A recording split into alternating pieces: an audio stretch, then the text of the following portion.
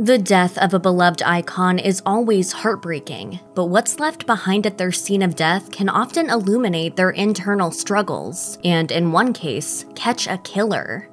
For many millennials, Aaron Carter was their first crush. Carter made a name for himself in the aughts with hits such as I Want Candy, making tweens the world over swoon. Sadly, Carter would go on to struggle with addiction, and his relationship with his family became increasingly fraught. He once told Vlad TV his parents apparently swindled him out of millions. Carter's personal issues only continued through 2022. In September, he lost custody of his infant son, but was in the midst of fighting to get him back, as he revealed to The Sun. He also denied that he was struggling with substance abuse. In November 2022, the rapper was found unresponsive by his housekeeper. He was in the bath, seemingly having drowned, per TMZ. He was 34. Carter's death scene offered more questions than answers. A later TMZ report revealed that the singer was found with cans of compressed air and bottles of prescription medications by the tub.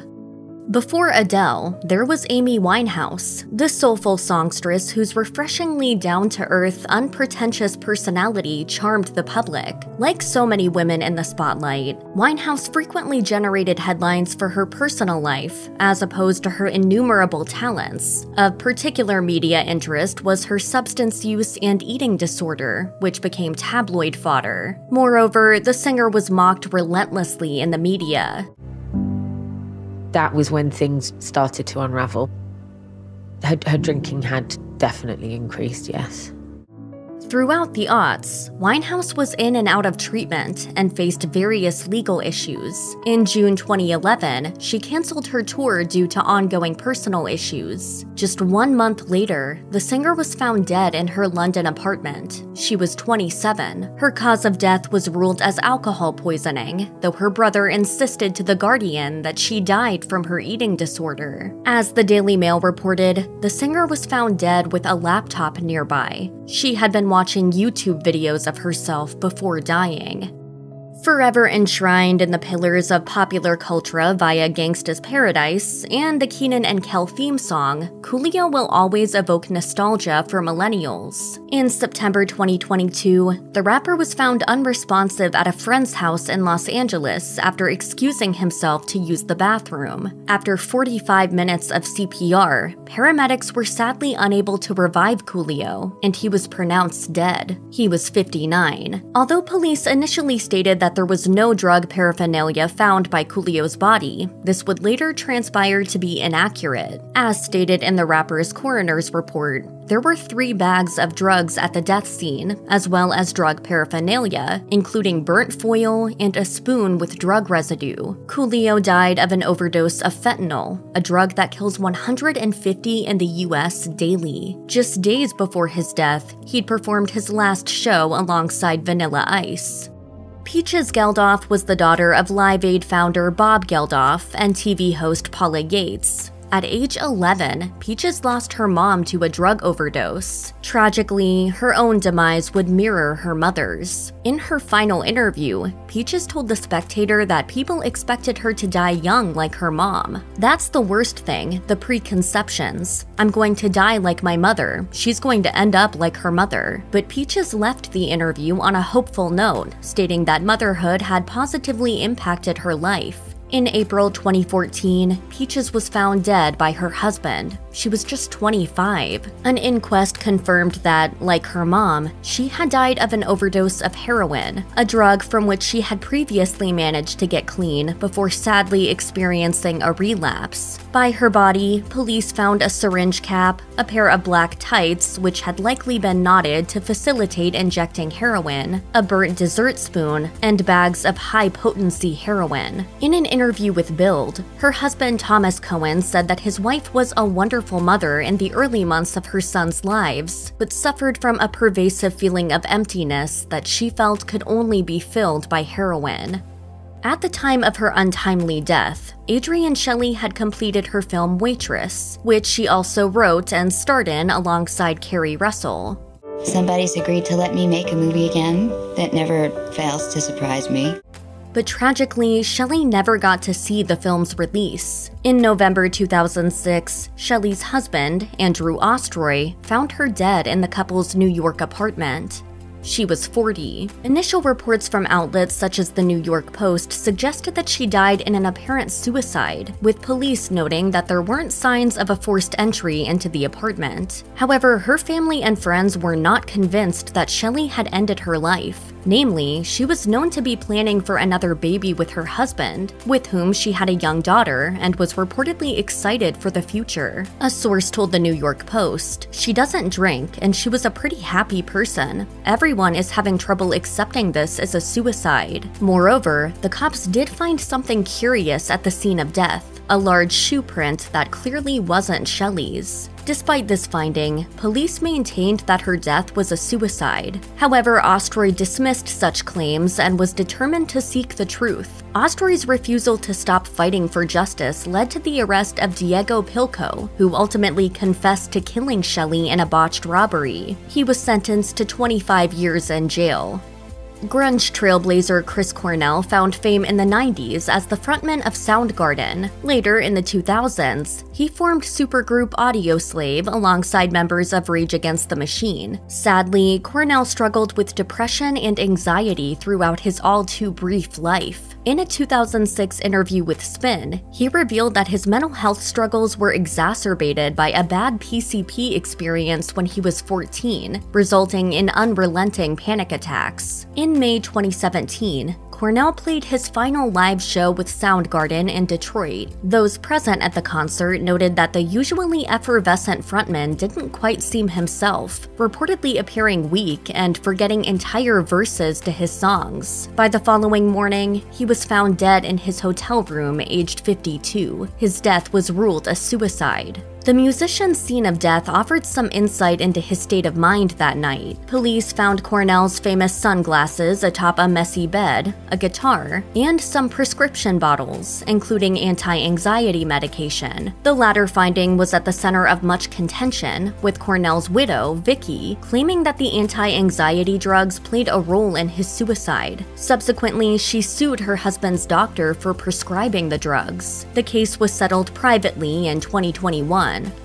Just over 2 months after Chris Cornell's suicide, Linkin Park frontman Chester Bennington, a close friend of the late musician, also died by suicide. Following Cornell's passing, Bennington had tweeted, in part, "I can't imagine a world without you in it. I pray you find peace in the next life."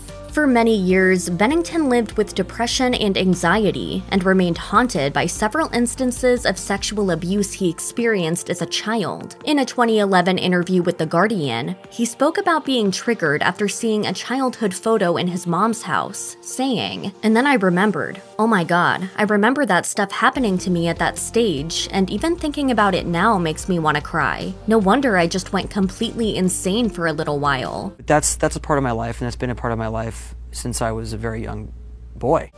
In July 2017, Bennington was found dead in his California home. He was 41. His scene of death contained numerous mementos that signaled his declining mental state. In addition to sleeping pills and bottles of alcohol, authorities found a handwritten biography. In his final interview, published by The Mirror, Bennington openly discussed his depression, but expressed a message of positivity, saying, "I wanted to enjoy being a dad and having friends and just getting up in the morning, because that was a struggle for me." The untimely death of Glee star Cory Monteith hit fans hard. Monteith was an example of a functioning person living with substance misuse. That is, someone whose outward appearance does not fit stereotypical depictions of what a so-called addict might look like. In July 2013, Monteith was found dead in his Vancouver hotel room after he failed to check out on time. He was 31. It was later confirmed that he died of an overdose of heroin and alcohol, though other substances were also found in his system. The coroner's report revealed that the actor had a long history of substance use. He'd also had a recent period of recovery. In fact, the coroner noted that this may have contributed to his fatal relapse, due to his body's tolerance to opioids diminishing after a spell of sobriety. At the scene, authorities found drug paraphernalia such as spoons and needles, as well as bottles of alcohol. At the time of his death, Monteith was dating his Glee co-star Lea Michele, who was devastated by the loss. In an interview with Elle shortly after the tragedy, Michele said that she did not want people to remember the couple's romance as one blighted by substance misuse, saying, "We had a full life, and that had lots of different details that will be ours forever, for only us to know." Sadly, Prince's death was one of many celeb deaths in 2016 that came as a major shock to fans. In April that year, he was found dead in an elevator at his Paisley Park recording studio at the age of 57. At the time, Prince was known to have been dealing with influenza, having had to cancel a number of shows. A coroner's report later concluded that Prince died of an accidental fentanyl overdose after taking Vicodin laced with the deadly substance. In all likelihood, Prince had no idea he was taking a counterfeit pill that could kill him. At the Paisley Park compound, there were all manner of unusual mementos that highlighted the singer's apparent state of mind in his final days. Investigators found various high-end skincare, makeup, and hair dye products on a messy dresser, a bag containing $5,400 in cash, prescription medications from Walgreens and CVS, and a vault with drugs and files inside. Prince's death scene exemplified the apparent duality of the singer. On the one hand, he was evidently preoccupied with retaining his youthful good looks. On the other, he was reportedly reliant on drugs to enable him to continue to perform and fulfill the needs of his myriad of fans. Throughout his illustrious career, Robin Williams was ever the tragicomic hero. The sadness that Williams imparted to even his most madcap roles was likely a reflection of the depression he struggled with for many years. In August 2014, Williams died by suicide at age 63 in his California home. The death scene painted a harrowing picture of the actor's final moments. Investigators found crumpled bed sheets, black sneakers, an iPad, antidepressants, and a bloodied pocket knife. It later transpired that Williams, who had been misdiagnosed with Parkinson's, actually had Lewy body dementia, a neurological disease that can drastically alter one's behavior. In Williams' case, the disease led to uncontrollable anxiety, stress, and insomnia. Speaking to The Guardian, the actor's widow, Susan Schneider, said that her husband's health had been gradually worsening in the lead-up to his suicide. She said, "I didn't even know what Lewy bodies were, but I said, no, I'm not surprised. The fact that something had infiltrated every part of my husband's brain, that made perfect sense." Had Williams received the correct diagnosis, Schneider suggested that he could have been treated and lived. Lewy body dementia killed Robin. It's what took his life. If you or anyone you know is having suicidal thoughts, please call the National Suicide Prevention Lifeline by dialing 988 or by calling 1-800-273-TALK. That's 1-800-273-8255.